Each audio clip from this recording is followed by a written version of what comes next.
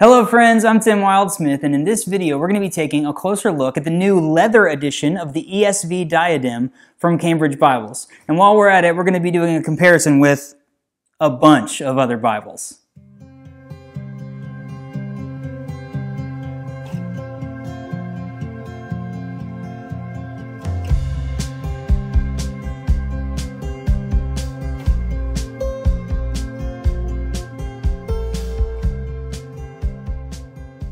Okay, so I recently got this red calfskin leather edition of the ESV Diadem from Cambridge Bibles In. I did a fun unboxing video with it, and I was really pleasantly surprised by this Bible. I don't know why I was surprised at all, because Cambridge Bibles are always really great, but this Bible really made an impression on me. And so I wanted to do a review and take a closer look, but I also wanted to do a comparison. My idea started to do a comparison with this, the hardcover edition. So let's step back for a minute. A few months ago, Cambridge released the first ever ESV Diadem. It's the debut of the Diadem typesetting, and it was a hardcover edition. They had a hardcover in regular and with the Apocrypha. I did an unboxing video. I did a full review. I'll put the links to those in the description of this video. But now they're back with leather edition. So the Diadem is this little guy right here, the Pitman. It's an expanded version of the Pitman, a larger version, but it's a smaller version. This Bible at the bottom is their wide margin. It's smaller. So it's a middle size for the Pitmanion and the wide margin. You get the Diadem. So first hardcover. Now a few months later, they've expanded the line to include some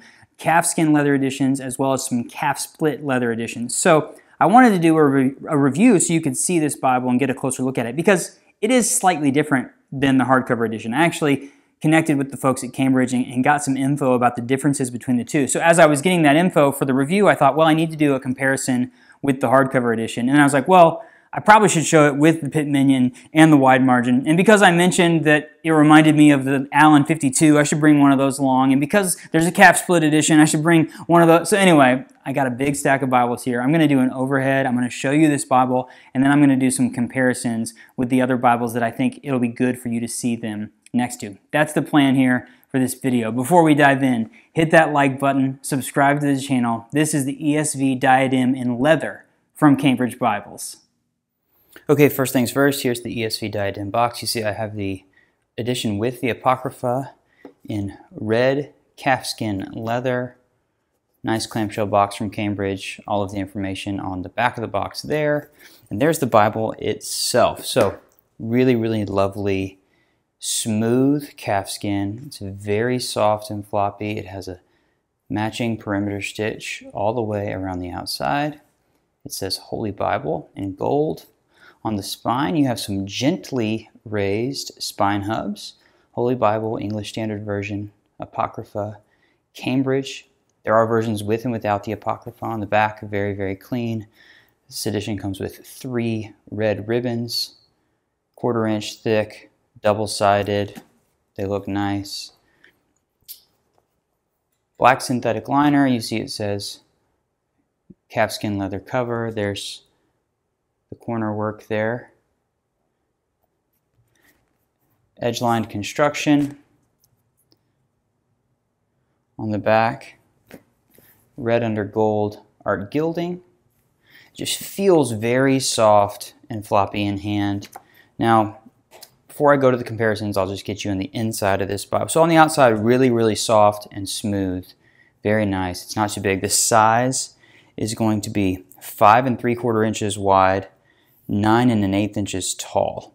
And this one is like about just under 1.5 inches thick. I'm going to talk more about the size in a moment. On the inside, we've got presentation page, family records, kind of matching. I noticed that I got one. This is kind of just a quirky little thing. The page got folded before they cut the page. This page is actually slightly longer than the other pages, but it's got a little bit of a fold, a crease in there. I didn't see that in the unboxing video. But title page. Here we get into the copyright page, so you'll see all the information there, and then you note at the bottom, Papeteries du Le Mans. It's French paper, printed and bound in by Royal Youngblood in the Netherlands. And then you see typeset 8.2 Lexicon #1 typeface. I'll come back to that again when I do the comparison video. So, table of contents. This is a 33 GSM Prima Bible paper. It has a nice kind of sheen to it. You can feel that under your fingertips. And it's very opaque. When I get into here, you got your little intro, the chronology of rulers, tables of weights and measures, and then you get into the Old Testament. So there's the text on the page, 2-column, paragraph format, cross-references in the center column, textual footnotes at the bottom of the right column on both pages. So pull this up here for you. Again, 8.2 typeface. Looks really nice. Very easy to read. Lexicon is designed to be easy to read at smaller typefaces. And that's really the way the Bible looks when you get into the books of poetry. You do get a poetic typesetting. And then this one, unlike the hardcover, which I'm going to compare this to in a moment, there's the Apocrypha, same setting. It has red letter in the New Testament.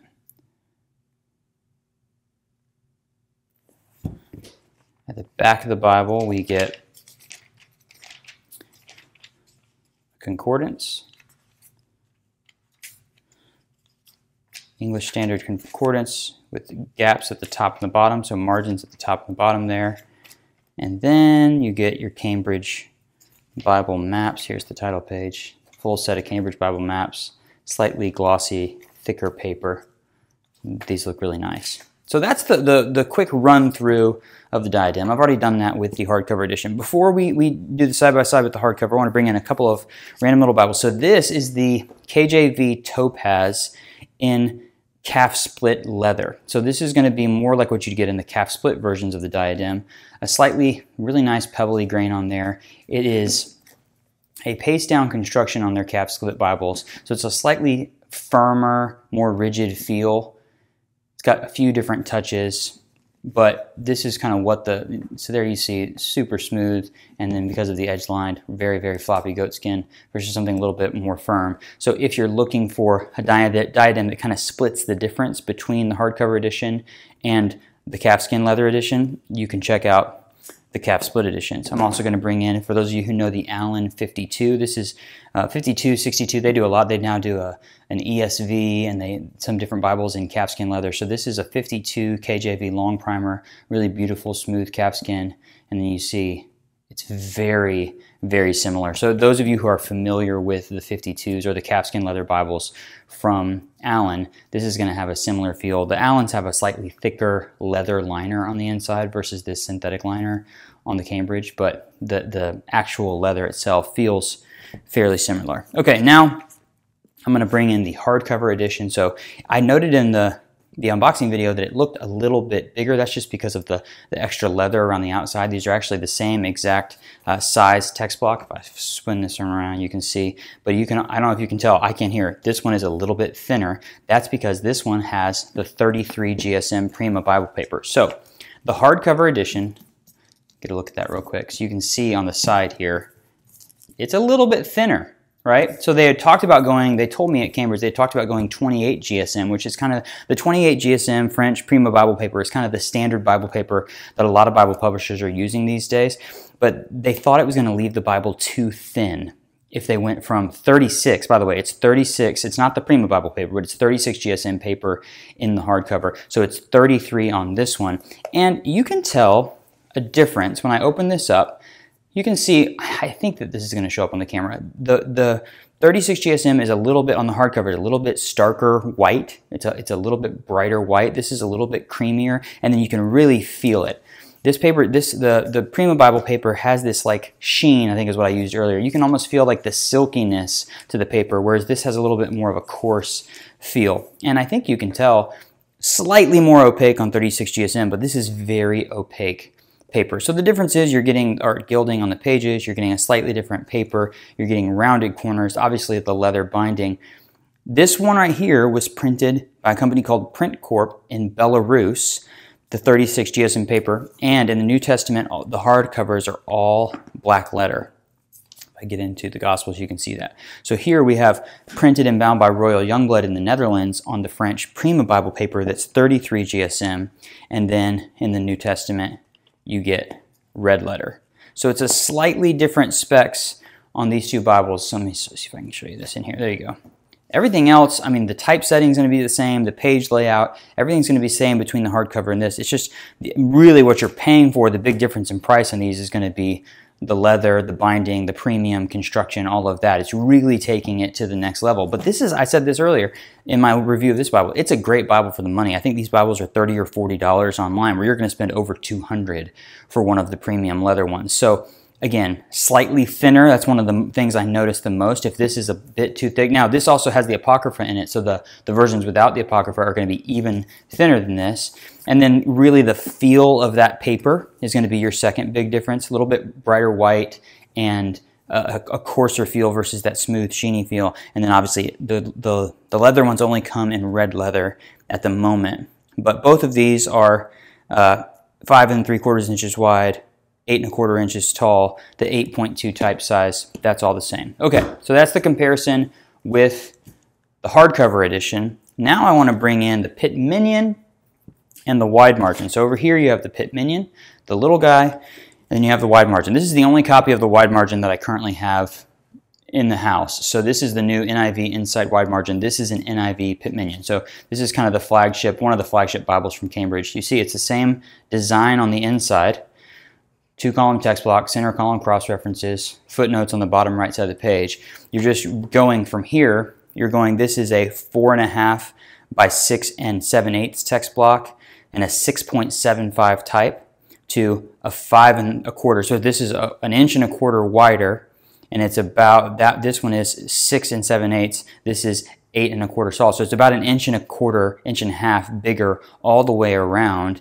And you get an 8.2 typeface on the Diadem versus a 6.75 typeface on the Pit Minion. This is the coolest thing about this is if you're a Pit Minion fan and it's the Bible that you want on the go and things like that, and it's getting a little small for you, this Bible is really, really nice to get a slightly larger, bigger version of the Pit Minion. And then you compare it to the wide margin. You're going to notice the wide margin actually has a smaller typeface than the Diadem. This is a 7.9 font on typeface, all lexicon, same thing, on the wide margin versus 8.2. So essentially what they did was they trimmed the wide margins off of this and they were able to expand it just a little bit. So you have 5 3/4 versus 7 1/4. So this is an 1.5 inches bigger this way.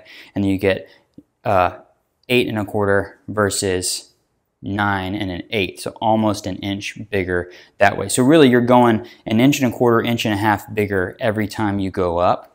And that's really the big difference between these three is the overall shape. And you get an 8.2, so 6.75 typeface, 8.2 typeface, and then 7.9 typeface. And again, what's cool about this is if you had, they only have the Diadem in an ESV. I'm sure they're going to release it in more.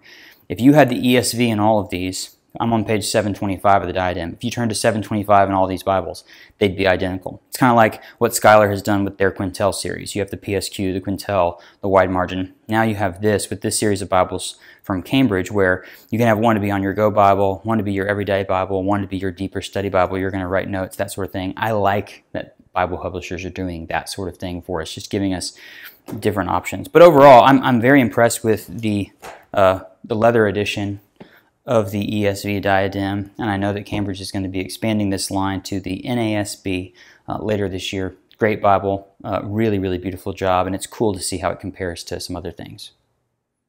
So there you have it, the leather ESV Diadem from Cambridge Bibles. They did a great job with this, and it's fun to see how it compares to some other Bibles that are in the same world as this Bible. I would love to know what you think, so leave a comment and let me know. As always, if you have questions about this Bible, drop those in the comments as well, and I will get back to you. If you're sold and you say, hey, this is the Bible for me, I want one of these, I'll put some links in the description of this video so you can find it. I'm also going to put links in the description to Instagram and Facebook. We've got a great community for Bible Review Blog on social media. I'm doing some giveaways over there as well, so definitely check out those pages, follow along. And before you go, hit that like button, subscribe to the channel. I've got a lot of great Bible videos, reviews like this, comparison videos, unboxing videos. My goal is to help you find a Bible that's right for you. So thank you so much for watching.